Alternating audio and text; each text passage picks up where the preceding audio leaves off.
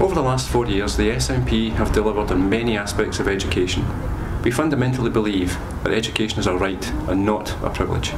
We believe in the ability to learn and not the ability to pay.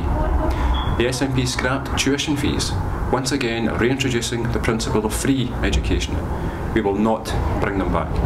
We increased the budget for grants and bursaries by 25%. We promised to match the Labour Lib Dem school building programme brick for brick, but actually we did so much more.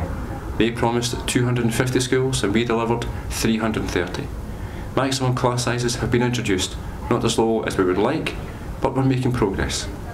There are free nursery places and free school meals for 50,000 young people. There are also record numbers of students in further and higher education. Over the next Parliament, we will maintain the education maintenance allowance, even though the Tory Lib Dem UK government are scrapping it in England, and we will extend the council tax exemption to cover the months between courses.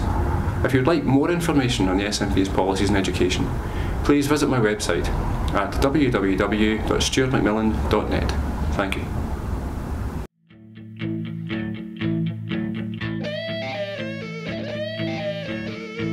Together we'll stand, divided we'll fall.